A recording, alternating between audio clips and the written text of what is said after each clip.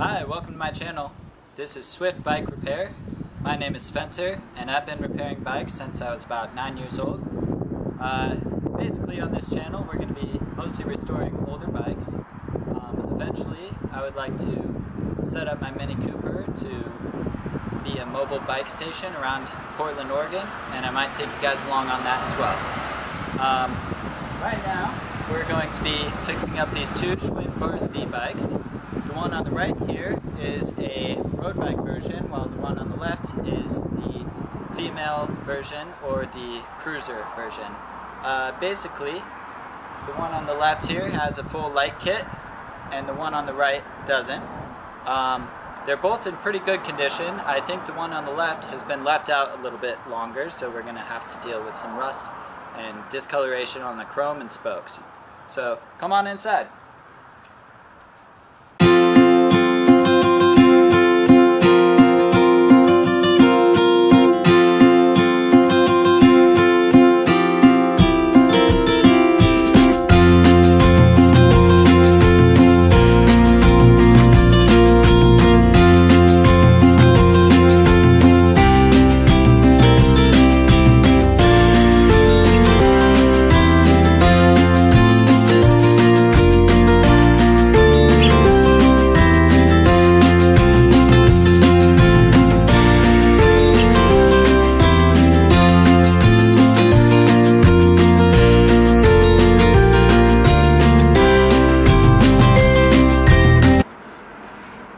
Hi, welcome to my shop. So basically what we're going to be doing today is we're going to be taking these bikes completely apart, and we're going to put them back together, replacing some of the parts with Schwinn parts, original Schwinn parts, if we need to. We're probably going to have to replace the brake pads with those parts. I'm going to try to find some spokes, but I'm not sure. They're pretty hard to find, the original Schwinn spokes, so we might have to go with just some generic spokes for this one.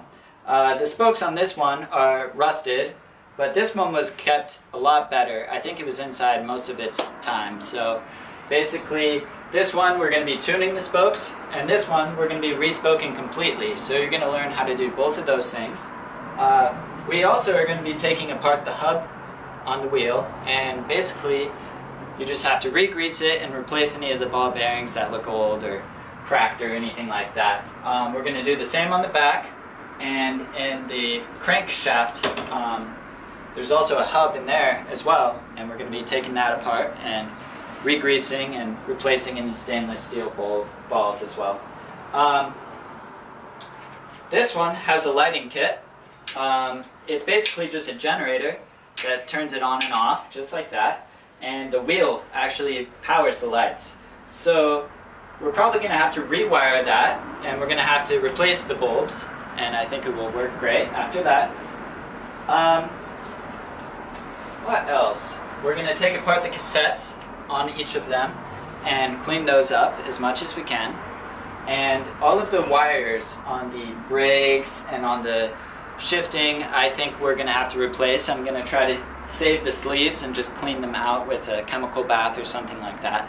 And that will reduce the friction when you pull on the handbrakes or when you shift and stuff like that. So that's all just to make it a lot easier. We're going to be taking apart our derailleurs, and we're going to be giving them a chemical bath too, cleaning them up, re-greasing them, and making sure those are all good. I think that is it. Basically, the reason I picked these bikes for our first episode is I wanted to find a bike that anyone could understand. Mechanically, if you just look at it and you're a beginner and you are just learning, you can kind of look at it and just figure it out on your own without much help. So the nice thing about these bikes are these crank shifters.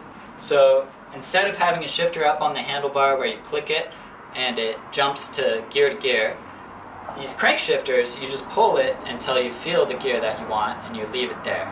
So why that's nice is you just have to set how high your derailleur is allowed to go, your top limit for your derailleur, and your lower limit for your derailleur. And that's all you have to do.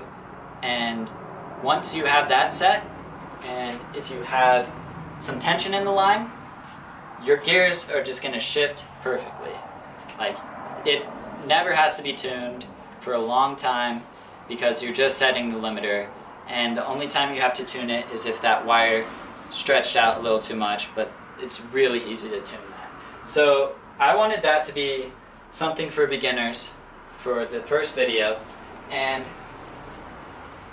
that just makes it a lot easier than setting the actual jump between each gear. I believe that's it. Oh, I'm also going to be cleaning up the chrome a little bit. And I know a lot of people say that you shouldn't clean up the chrome because you shouldn't clean up any of the surfaces. They want it to have the original patina. And I'm not going to mess with the paint because I agree with that with the paint. But on the chrome, since these are my personal bikes, I just want it to pop. And these aren't very rare bikes. If it was a more rare bike, I would totally agree. You gotta save the patina 100% and do what you can with what you're given. But I'm trying to just restore these with original parts and everything like that. But the chrome, I think I want to clean up just so it has that pop once we're done. Other than that, I think that's pretty much it. So let's get started on the cruiser.